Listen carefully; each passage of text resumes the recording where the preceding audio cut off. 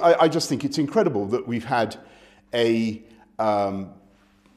poisonings of people who have fallen out with the Russian regime and who've left Russia. We're used to, and we saw what happened with Alexander Litvinenko. We saw what happened to Sergei and Yulia Skripal in our country. And now we have the most extraordinary thing, which is perhaps the leading domestic opponent of Vladimir Putin being poisoned in Germany. And you really have to ask yourself what has gone on here.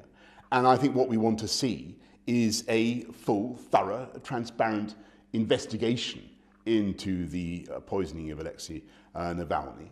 And those who are responsible must be held to account and must be brought to justice.